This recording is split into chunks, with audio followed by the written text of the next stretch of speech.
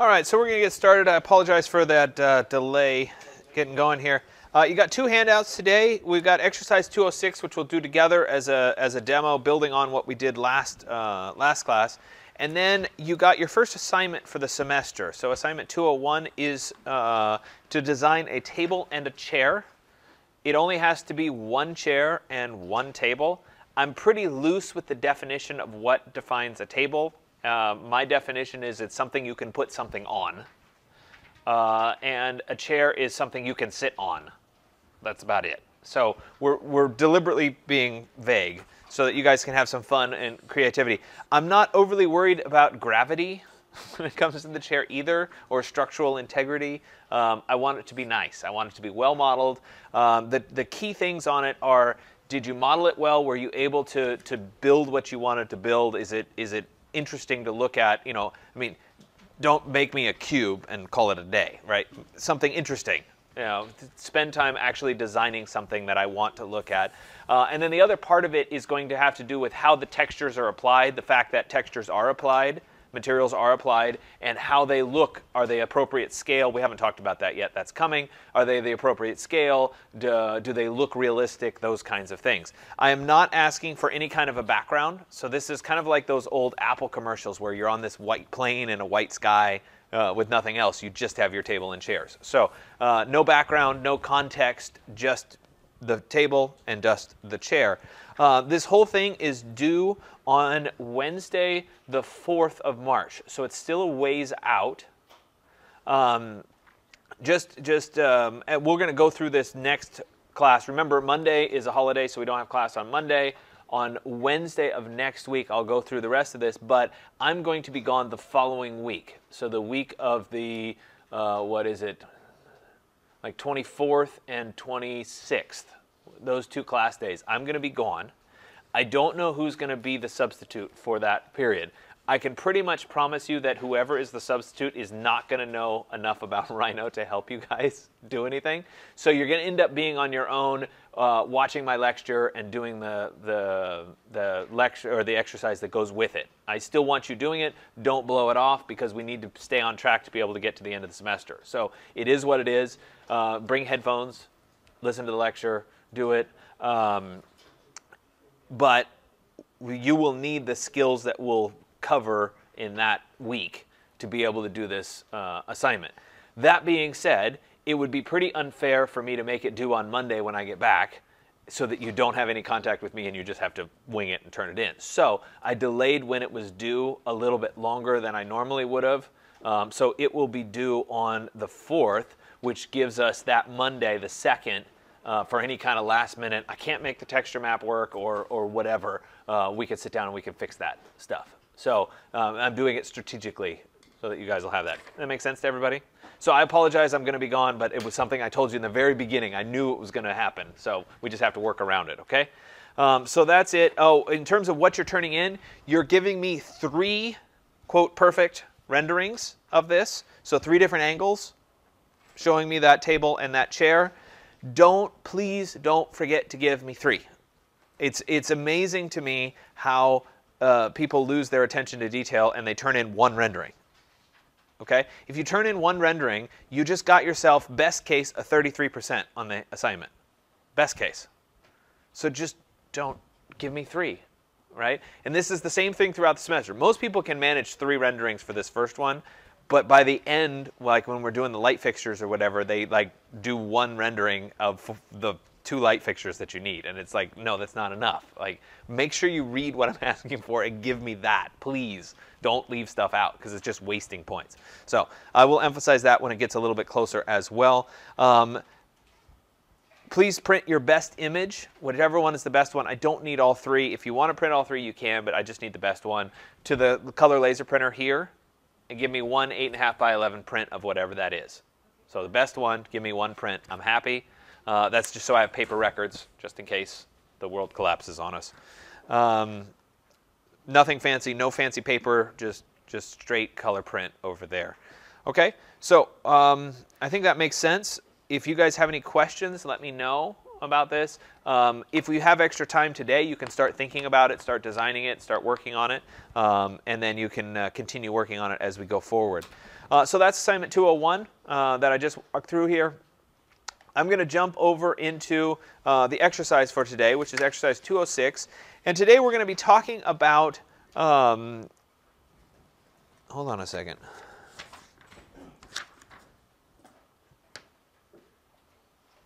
You know, sometimes you catch things. Under exercise 206 on the handout, the top, it says modeling components part 2 and texture mapping of objects. We're not doing texture mapping of objects today. That's not supposed to be there. That's next class. So I apologize. You can strike that out. But I panicked for a second and thought that maybe I tried to wrap those together, but I didn't. Good. We're going to talk today primarily about tubes and sweeps and kind of more curving three-dimensional objects. We've been dealing with the basic rectangles. It's now time to get into something a little bit more complicated. So what we're going to do is we're going to walk through it. I will do it live. I don't think that you'll be able to follow me along step by step all the way through and get to the end when I get to the end. I think I'll end up losing you along the way. So try not to overly concentrate on trying to follow me step by step and understand the big picture of what I'm trying to do. Understand what a sweep is and that sort of thing. In the beginning, of course, you can try to kind of keep along with me. But I caution you against that because the last thing that I want is for you to be trying to do something and then I've moved on and then you get lost and you didn't hear what I was trying to tell you and then you're completely lost. And so we don't want that. So just kind of track with me a little bit as we get going through this. So the thing that we're making today is something called a spider clamp. If we do a Google image search for this, it might give you a little bit more context.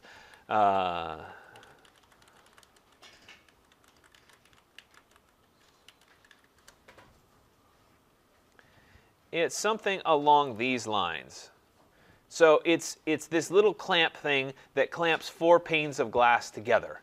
And there's a variety of styles to how they come together and what the little the rods look like, etc. But this is essentially the basics of what we're modeling. You know, something like this is far more intricate than what we're modeling. We're simplifying it, but I want to have you guys have a general idea of what these are and how they work together. So the idea is that you have this little clamp, you have a rod that comes out, and then you have a tension line that's holding the glass together. So you're using tension to keep the structural forces at bay as you do this. So we're building this little tiny component, the cable lines, and then also a pane of glass that will eventually assemble together into a big wall of this stuff.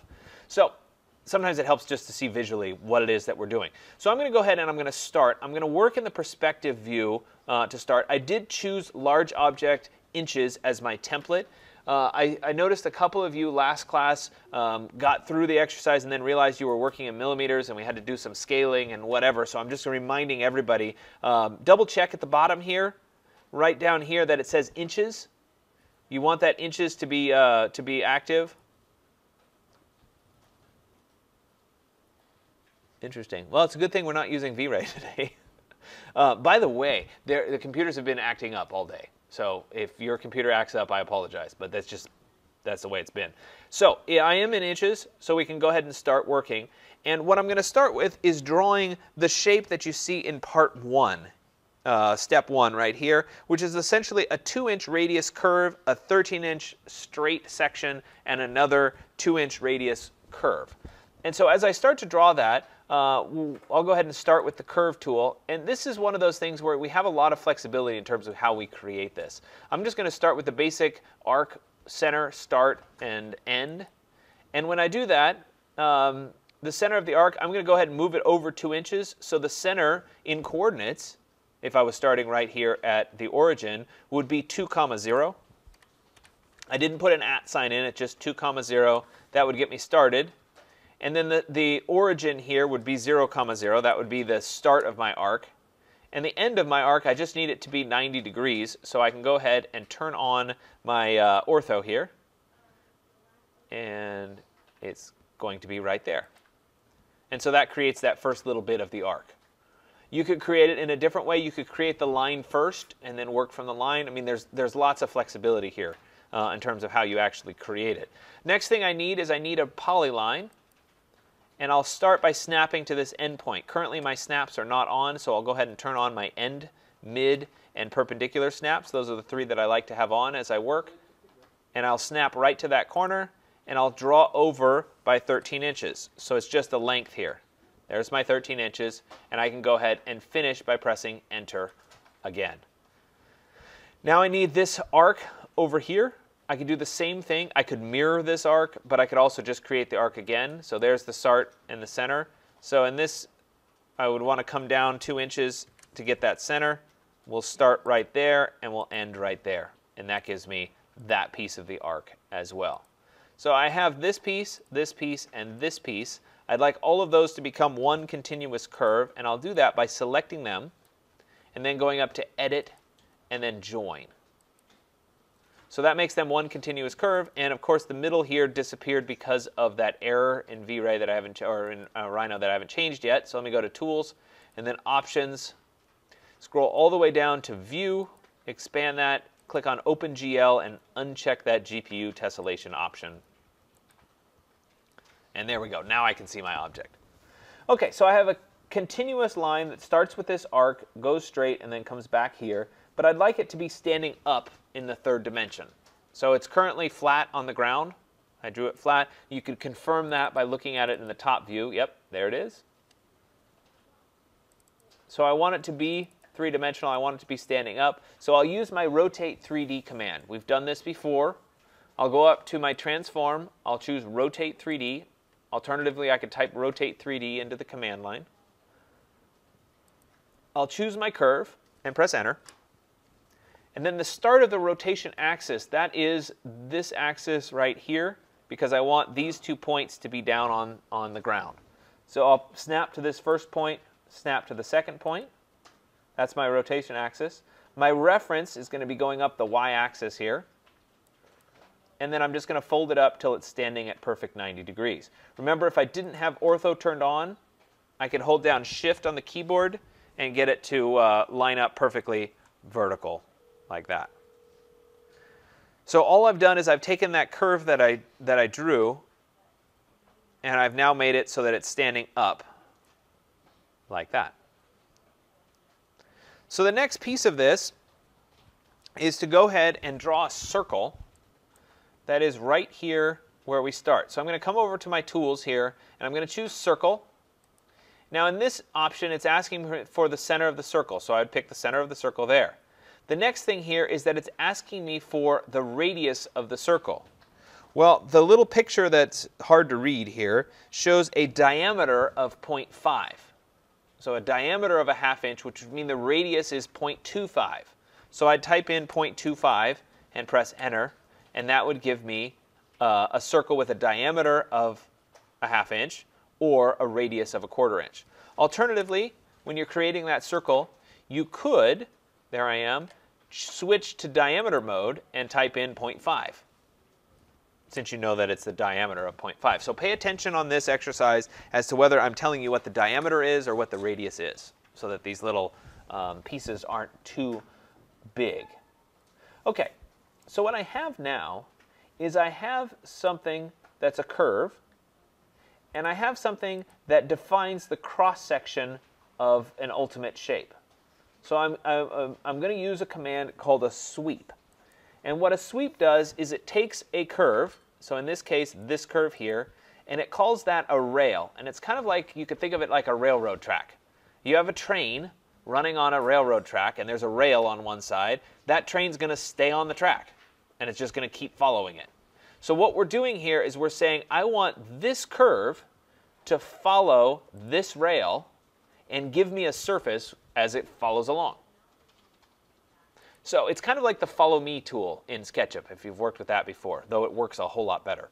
So what I'm going to do is I'm going to go up to my surface, and I'm going to choose to sweep one rail. Alternatively, I could type in sweep one,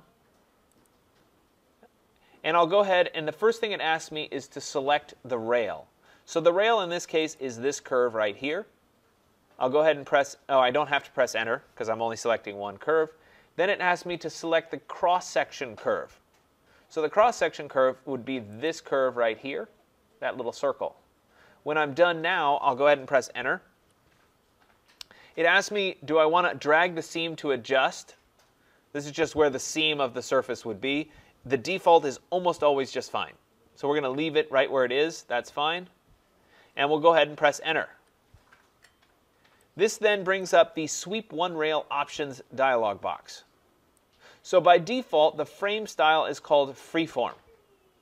And I'll explain the difference of these a little bit better when I do some other examples here. But essentially that means as this curve happens, follow along with the curve, with that cross section, and make it look kind of like a pipe. So we'll stick with that. I'll explain road-like in a little bit. And we'll go ahead and come down here. The rest of the options are just fine. And we'll go ahead and say OK. And what I end up with, if I switch to shaded mode, is essentially a tube that follows along that cross-section or that rail that defines what this little tube should look like.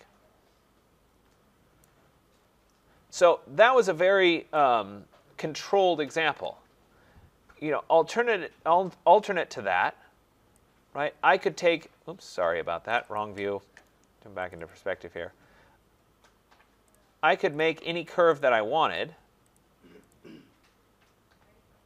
like this, and I could start with a cross-sectional curve, like that. I'm going to make this a little bit bigger so it's easier to see. Let's say it's something like that.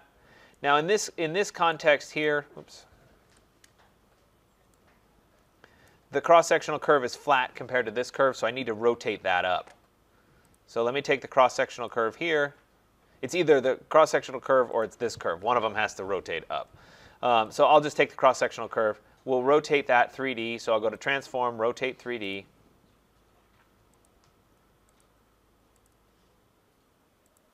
All right, so now that's standing up.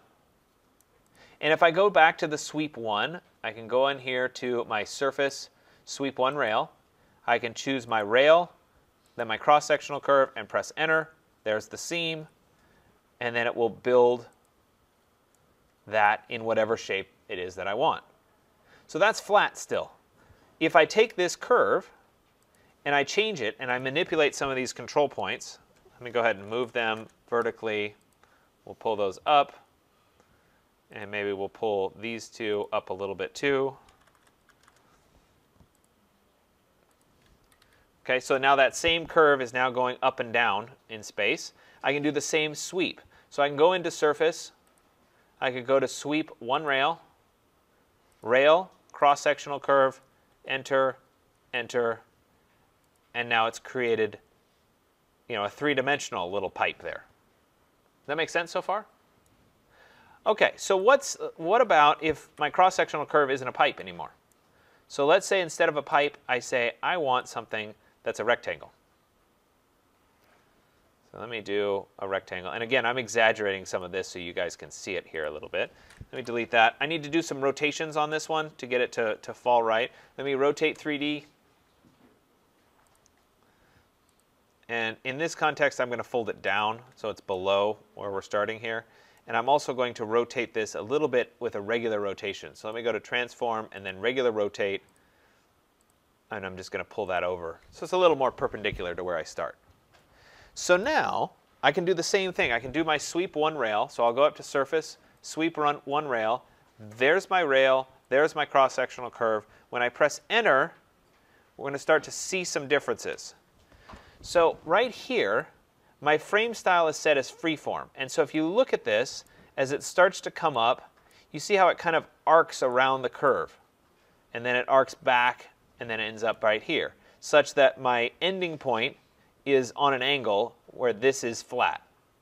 If I switch to road-like, it's going to keep this like a path, where the top is always going to be flat. So instead of being able to twist and bank, it's going to keep that a stationary surface as it goes up and down, which may or may not be what you want from a modeling standpoint. But the point is that there's a distinct difference each time with how you do it. So we'll say that road-like top is OK. I'll go ahead and say OK, and there is my resulting surface, kind of like a path or something that's going around a particular object. Okay? So that's when I switch to road-like top versus freeform. So now the other option, I'm going to duplicate an edge. So I'm going to type dupe edge, and I'm going to duplicate this edge right there. So that, and let me get rid of the original surface. Now I have both edges of that sweep. So there's technically 2 rails now. But I'm going to modify this one a bit. Or maybe actually I'm going to modify this one because it has fewer control points. Makes life a little bit easier. So let me take this, and I'm going to make this a little bit bigger by moving these 2 points out. Like that. And you know what? Maybe I'll move these 2 points out a little bit too. Or, for argument's sake, I'll move them closer. So I've manipulated those rails. They're no longer parallel. We've previously done a sweep 1 rail, where this rail has defined with this cross-section the end result.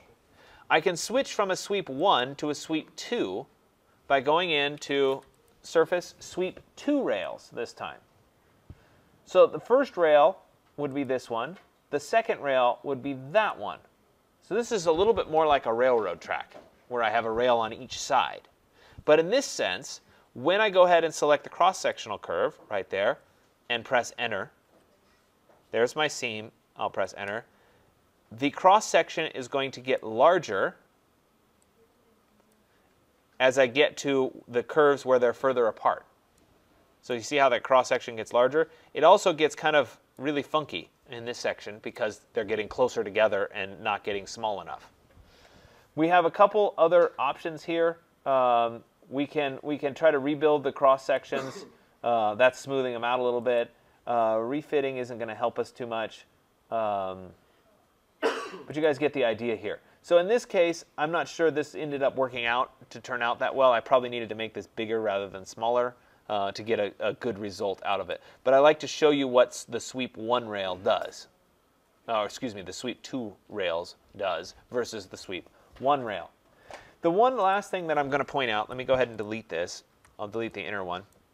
And that is that the cross-sectional curve does not have to be centered on or touching the rail itself. I could take this cross-sectional curve and I can move it so that it's not even close to where that rail would be. So it's floating out here in space. And I could do the same, sweep 1.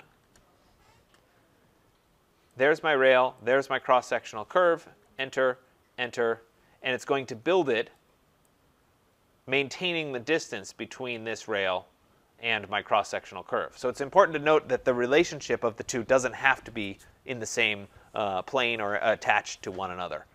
I think sometimes visually it makes sense to have it like, oh, it's at the center of this object or it's at the side of this object, but it doesn't have to be. And that's something that's important to keep in mind as we work through our sweeps. So I'm going to go ahead and delete those objects because they have nothing to do with what I was building, but I think it helps illustrate what a sweep is and how we work with a sweep. So there's my original object. I'm going to Z for zoom, followed by S for selected to recenter my view around that particular object. And then I need to keep building. So at this point, I'm going to create a little button that goes on the end. That's kind of the clamp that holds the glass. So if we jump back to my images here, you can see that there's these little discs that kind of hold the glass. We're building those little discs right now. And so I'm going to do, instead, I could extrude a curve, but I can also go into my standard shapes and choose a cylinder, because essentially that's what it is. So I'll pick cylinder. It's going to ask me for the base of the cylinder. I'm going to pick the very center of this object right there. Then it's going to ask me for a radius. So in here, I have the diameter set at 1.5 inches, so the radius would be 3/4 of an inch. Or I can click on diameter and choose 1.5. Next thing I need to do is I need to choose whether it is going down or going up. So in this case, it's going down, so I'll do negative 0.25. So it's negative 1/4 of an inch going down. And that then creates this little button. I can do the same thing on the other end, or I could just mirror this to the other side. But for the repetition of it, I'll do it again. I'm going to choose to create another cylinder. I'm going to snap to this end point, I hope. In this case, it doesn't like me, so I might have to turn it upside down so I can see it there. There we go. I'm still in diameter mode at 1.5 inches. That's great. And I'm going to be going down negative 0.25 to create that part of the clamp as well. So I have this button and I have this button. Now, the way that these clamps work, there's actually a hole in the glass. So this piece of metal is on one side of the glass, then there's a hole in the glass, and the structure goes through, and then there's a clamp on the other side, and the two press together to hold the glass. So I need to create another one of these that's down even a little bit further. So I'm going to go ahead and take this one, and I'm going to use the copy command. So I'll go to transform and then copy, point to copy from, and then I also have the ability to copy vertical. So in this case, vertical is a good idea. So I'm going to go ahead and click on vertical. And then point to copy from. It doesn't really matter where we pick. I'll say right there. And then I can specify a distance. Now I need there to be a 1/2 of an inch between these two. So a 1/2 an inch plus the 1/4 inch thickness of this would be 3/4 of an inch. So I can type in 0.75 inches. Now when I do that, it's going to create that lower one. Oh, excuse me. I have to type in negative 0.75. My fault. There we go. Now it creates that. I'll press delete. So I'll do that one again. I'll take the cylinder here. I'm going to go to transform and then copy. Point to copy from. Oh, I need to be vertical. We'll say right there. This needs to go down by 0.75 inches, so I need a negative 0.75 inches. And that then creates the lower part of this. So you can see that I've created this tube, and then I've created these two clamps on either end to hold that panel of glass. Make sense so far? All right. So I have that. The next part of this, now that I've created this, is that I need one going in each direction. So this one here, I'm going to ultimately rotate by 45 degrees. So I can go ahead and use my regular rotate. I'll go up to transform and then rotate. It's not a 3D rotate. It's just a regular rotate. I can start right at my, my center, so I could snap right to the center there. I could also type in 0, 0. And this time I'm going to start there, and I'm going to go up to 45 degrees. So this is a good opportunity to actually type in 45. So I want to rotate by exactly 45 degrees. And now that one is rotated like that. I need a second copy of this so that I can have one going the opposite direction, going this way. So when I create that one, I have two different ways of doing it. I'm going to show you both methods here. The first way would be to select my object. I'll go ahead and copy it. So I'll go to transform and copy. And I'll pull it over here and I'll make a second copy. So there it is. Then I'll take this copy and I will rotate it. So I'll go to transform and then rotate. And I'll rotate it right around the middle. And so in this case, we're going this direction. I need to rotate it by 180. Or no, by 90, sorry. So I could just type in 90. And that would give me that shape. And then I can move it, again from the center, or the midpoint, so that it matches up with the midpoint over here. Now I'm having trouble snapping to this midpoint because I don't see the curve in here. So this is one where switching your view can be helpful. So we've been working primarily in shaded mode so far. But if instead of working in shaded mode, we work in a mode called ghosted, it's almost shaded mode, but we can see the curve through our objects a little bit. So our objects have a little bit of ghosting to them. That will allow us to pretty easily move from this middle and snap to that middle. And if I did this correctly, if I look at it from the top view, I should see a perfect little X there on a 1-foot square, which is exactly what I wanted to have happen. So I told you there were two different ways of doing this. So I'm going to go ahead and delete that piece, and I'm going to show you the other way.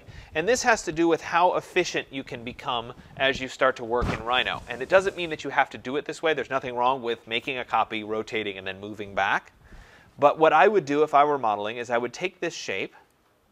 I would go up to copy. So I'd go to transform and then copy. And as soon as I'm in the copy command, I can type I or select this in place option. That means I don't need a base point, just make a copy right on top of itself. So I'll go ahead and click on that. It makes a copy right on top of itself. Notice that the object maintains its selection, so I still have it selected. I can then immediately go into rotate, so I can go to transform and then rotate. I can snap to my midpoint, and I can say 90. and do my rotation. So I've saved the step of copy over here, rotate and move back. I've made a copy in place and just rotated the copy. So it's a more efficient way of working. It doesn't mean that it's the way you have to do it right now. I just like to introduce that as a concept for your modeling speed and technique. So at this point, I've made this little X that's going to hold our glass. I need to make the extension rod that comes up off the top of this. And that extension rod, if we flip the page over, is from the base, it's 2 feet to the center of the little cable. Alternatively, from the top of our little spider clamp thing here, it's 1 foot 9 1/4. So I'm going to go ahead and make it from the base, and then we'll trim it off afterward. And I'll do that by using the same commands that I've been doing. So the first one I'll choose is the polyline, and I'm just going to make it flat on the ground here. I'll turn on ortho so that I'm straight, and I'll do this at 2 feet. There we go. And there's my polygon. Next thing I'll do is I'll create my cross-sectional curve. And in this case, it is also a 1/2 inch diameter steel rod. So my diameter, listed up there, would be 0.5. There it is. I need to rotate that shape three-dimensionally so that it stands up. So I'd go to rotate 3D. Alternatively, I could rotate this line. Ultimately, the line's going to have to be rotated, so it might be more efficient to do it that way. I'll go to rotate 3D and stand this line up. So there's my axis of rotation, and we can stand that up so it's standing vertically. I could then do my sweep. So I'll go to Surface, sweep one rail, rail, cross-sectional curve, enter, enter, and it creates, oh, one more enter, and it creates that shape. Now the astute observer here would say, well, wait a minute, couldn't I also just go and create a cylinder right here with a diameter of 0.5 and a height of 2 feet? Absolutely. So this cylinder is exactly the same as this piece. The only difference is that this cylinder has a top and a bottom on it. We're going to get rid of the top and the bottom anyway, so it doesn't really matter. So that's the thing about Rhino. There's always multiple ways of creating a particular object. I like to show you this, and of course today I'm emphasizing the sweeps, so I'm going to keep doing it via sweeps. But I want you to be aware that there are other options for how you would create this. So I now have this little riser here, and then I need a little donut on the end that's going to accept the cable into it. So I'm going to do that, and you can see it that the outside diameter of that little donut is 1 3/4 inches. So this would be an opportunity to use my curve. Once again, so I'm creating a circle. I'll snap right here to the center, and I would set my diameter at 1.75 inches. Now, in this view, I would have to then rotate 3D, so I'd go to Transform, Rotate 3D, and we'd stand this up so it was standing up like that. But if I initiated the circle command in this perspective view and then switched my view into, say, the front view, I wouldn't have to do that rotation. See how that changes? So I've changed the working view from perspective, where I started, down into this front view where I can just type in 1.75 inches, and I now have, without having to do the 3D rotate, the shape in the correct direction. Does that kind of make sense? So I'm using the viewports to help myself out. So that's the outer diameter. The steel tension cable is only 3/8 of an inch. That would be the inside diameter. So I could do the same thing. Let me snap to this point, and I'll move into the front view here. And in the front view, my diameter needs to be 3/8 of an inch. So I could type 3/8, or I could type in 0.375 to get 3/8 of an inch. Press enter, and there's that center cable right there. So if we look at it in perspective, we're seeing the center. We're seeing the outside diameter. Now we need one more circle that represents the cross-section of this little donut that we're creating.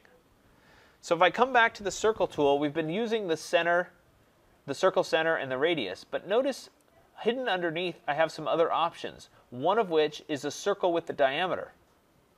If I pick that tool, I can actually snap from this edge over to that edge and create a circle that's perpendicular to those two curves. If you're having trouble snapping, you can also turn on the quadrant snap, which will snap to the north, south, east, and west points on a circle. So I could go from there. Oops, sorry, wrong tool. Let me click on this diameter circle and go from quadrant to quadrant like that. So this is set up for a sweep. I can sweep using the outer rail, or I can sweep using the inner rail, either of which is perfectly fine. So I'm going to go ahead and go up to my sweep one rail. So I'll go to surface and then sweep one. There's my rail. There's my cross-sectional curve. I'll press enter and one more enter, and that gives me this little donut on the end. You do have in your shapes here, you have a torus, which is essentially a donut. And so we could do the same thing using the torus tool if we wanted to. Interestingly enough, the sweep makes more intuitive sense to me. Like, that's how I would build it. But that's, again, just a preference.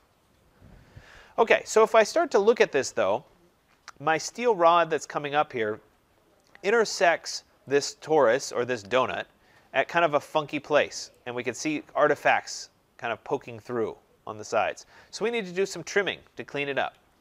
So what I'm going to do is I'm going to go up to Edit and then Trim. My cutting object is going to be the donut, or the torus. I'll press Enter. And then I can get rid of wherever this rod kind of pokes out. So it pokes out there. That would be clean and through. But I could also take it a step further and get rid of that piece so that I end up with just where the two intersect down here at the bottom. That's a nice clean way of doing it. Go ahead and press Enter to finish, and there it is. I could also use this object as a trim and get rid of the tiny little bit there such that those made a perfect seam. That's really unnecessary because you're not going to worry about it from a rendering standpoint, but I'm pointing it out anyway. So the next part of this is that this object, this one that I just created, needs to line up with this object right here.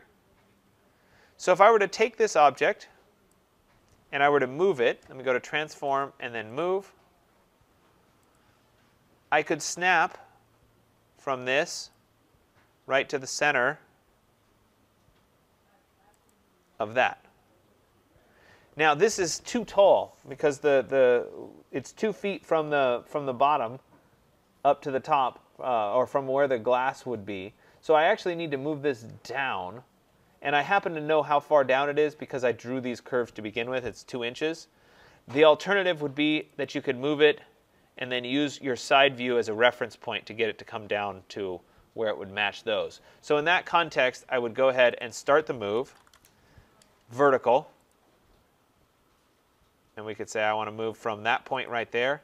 But then I could come in here and reference, see how I can reference one of these points? So I could reference right there on the spider or right there on the spider and actually have that snap as it's coming down. So I'm using this view to help guide my placement. So there it is, placed. But again, I have this object fully intersecting with these two objects. So I need to do some cleanup. So let me go ahead and go to Trim. I'm going to select this curve and or this curve. I actually think it's easier to do it one at a time, so I'm going to do just this curve. I'll press Enter, and then I can trim off that lower part right there. And when I do that, it trims all the way up. You can kind of see where it intersects there.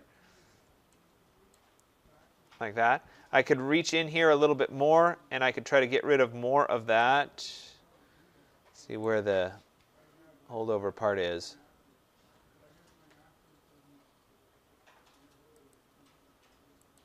There's a little bit there. That's a little bit there. Oops, too far. Undo. Right, so in that context, I need to trim it a little bit more you could see, let me illustrate this for just a second. If I hide this, you can see where the intersection has happened with just those two objects. And actually there's a little bit on this back side that I should get rid of. So let me type trim, and I could get rid of that part of the object there. So you can see how those two are intersecting right now. If I type show, I get the object back, and I could then fix it for this object. So let me hide. Now you can see it against this. I would need to do a little bit more trimming here. So I can say that's my cutting object, trim, and we could get rid of that piece and that piece. It doesn't really matter to trim it all the way as long as you've trimmed it off the bottom and you're not seeing it from the bottom. Let me go back to show, and now I have those two pieces there all trimmed out and nice and neat. I could take it a step further and I could trim out these pieces as well where those two intersect. That would be reasonable. So I could go into a trim, and I could say, okay, I want to get rid of that piece there, and I want to get rid of that piece there. And then I could use this and this as a trim for that piece and that piece.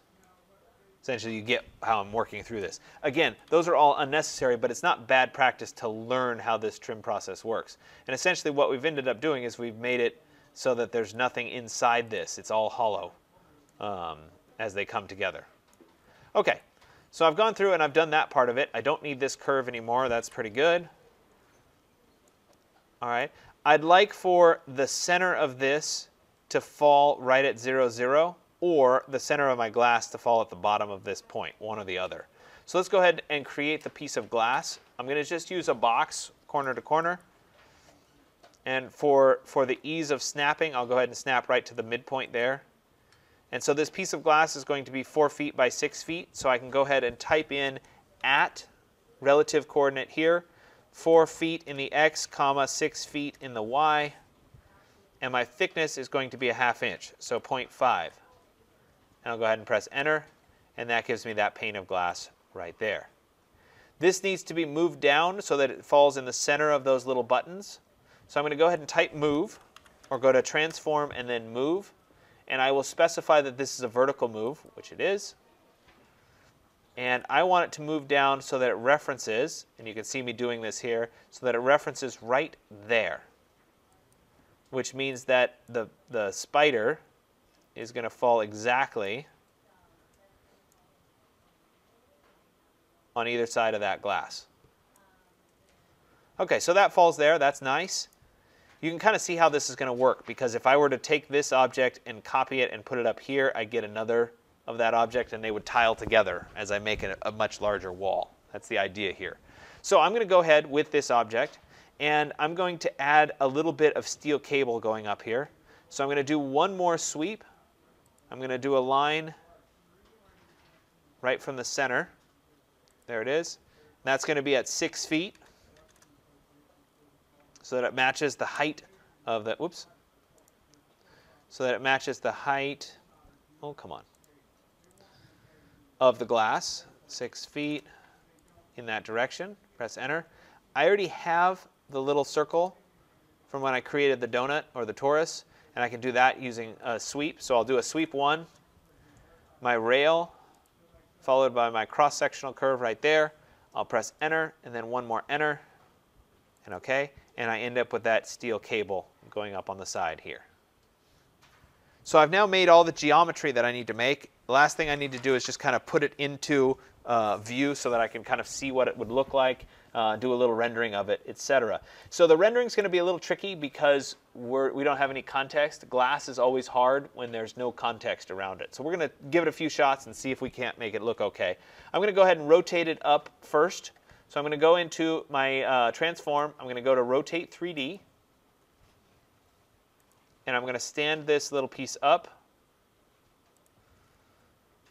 so that it's standing up vertically. I'm going to go ahead and move it vertical so that it's above the ground plane, since it's hanging down there a little bit. And then I'll add, just like we have done in the past, I'm going to add a V-Ray infinite plane underneath for my rendering. I'm going to add a basic directional light, but I'll use my little box to set that up for myself. So there's my box. I'll click on the directional light tool, low corner to high corner, Now my directional light is falling down on my object. That's good. I'm going to go into my V-Ray options. Oh, that's right. V-Ray didn't want to load for me. I'm going to save this right now. I'm going to open Rhino again, see if V-Ray will load. Give me just a second to save this on my flash drive first.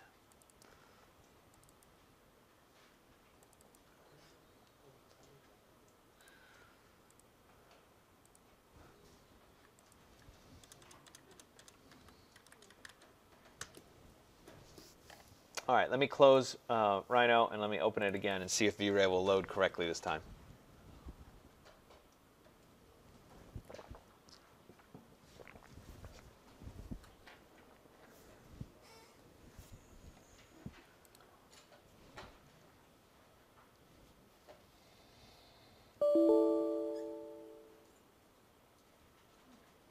I'm going to go to File and then Open, and open that file that I was just working on.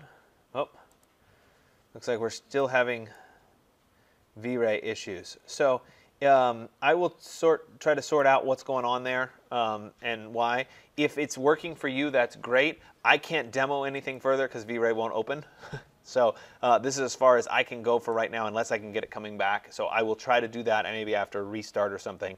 And I'll show you the rest of the materials. If V-Ray is not working for you, worst case is we'll just do a capture to file. So I'll use my little downward arrow here. I'll go to capture and then to file. I'll save that and post that for today. Okay? I'll try to figure out why V-Ray is not working for me and what the issue is. Hopefully we can get it fixed by next class, which is when we're going to go back into V-Ray to deal with texture mapping. Okay?